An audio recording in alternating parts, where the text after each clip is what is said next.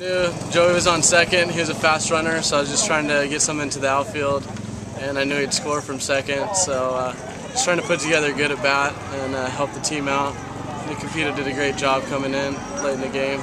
You know, it's obviously very huge. I mean, today it was an exciting game. I mean, yesterday's game was, I thought, was nerve-wracking aside, and this one will put it over the edge even further.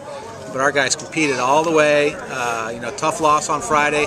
Didn't play as well as we'd like. We came back with a lot of heart and had end up with a great weekend series. Whenever you go extra innings against a kind of a rival like Cal Poly in the deciding game of a 3-game series, and to be able to pull it out, it's a big win for our team. Well, you know, he's done so many things to help us win ball games.